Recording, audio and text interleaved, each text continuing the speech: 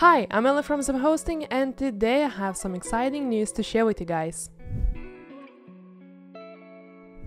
After months of hard work, I am delighted to announce that ZAP-Hosting is now officially offering dedicated servers, and I am not joking. If you don't believe me, go to our website and check them out right now. So in today's video, I will be showing you how you can get one yourself, set it up, and show you a little bit around of our interface and ILO. So first, as always, visit our website zap-hosting.com or just click the link below in the video description. You will now need to log in with your credentials. If you don't have an account yet, don't worry, you can register here for free. After you log in, you will notice a new tab called the Dedicated Servers. Just navigate to it and click on it. You can now see all dedicated servers that we provide with its specifications like CPU, RAM, storage, availability and more. And of course, our cheapest option starts just under 40 euros. All that's left to do is just to choose a dedicated server you like, choose your operating system and how many IP addresses you need.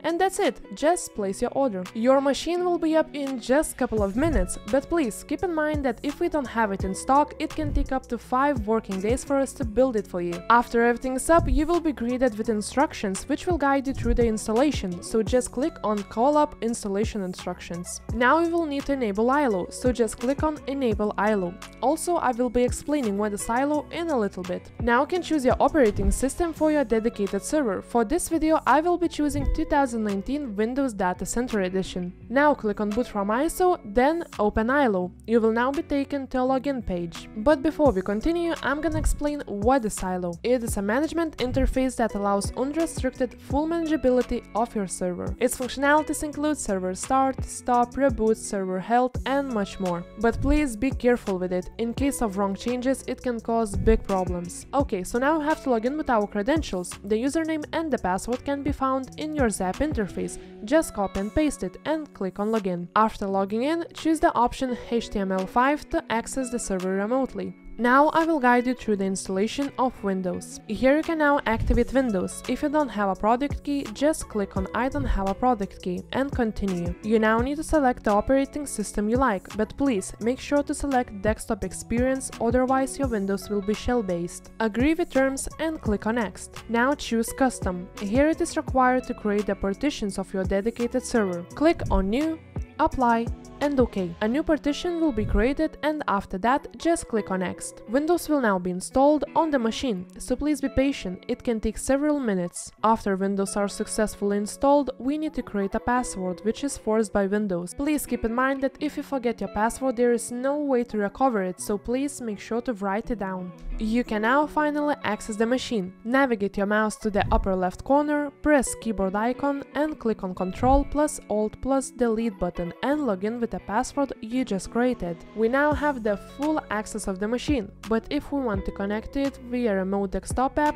we need to open Windows Explorer, right-click on this PC, choose Properties, open Remote Settings, allow remote connection to this computer, accept the upcoming firewall information by pressing OK, and press Apply. You can now successfully connect to this machine from your PC. Let me show you how to do it. Open Remote Desktop Connection on your PC.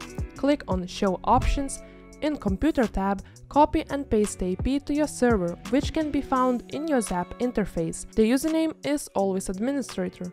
Now click on Connect and type the password, which is the one you defined earlier, and click on OK. Here we go, we are remotely connected to the machine from your PC. Now let me show you a little bit around of our interface and the ILO. I will not be going through all the tabs, I will be going through just the most important stuff. On your ZAP interface, in the dashboard, you will find all needed information like server IP, hostname, password, and more. You can also enable or disable ILO, see the system temperature, fan speed, and traffic. In the Statistics tab, we get a full overview of the machine. On the Hardware tab, you will find the current status of your hardware like CPU, RAM, storage, and more. Here we have a Game Server and TeamSpeak tab. A dedicated video of this feature will be coming soon. Lastly, we have ILO and ISO tab, where you can see all the information about ILO, attach other ISO if wanted, and define the boot order. ILO itself has a lot of features, but I will only be showing you the most important ones. Here in the Overview tab, we can see see all the information about the host machine, see the health status, and of course, if needed, by clicking on HTML5 we can access the machine remotely. We can also see the event log, management log,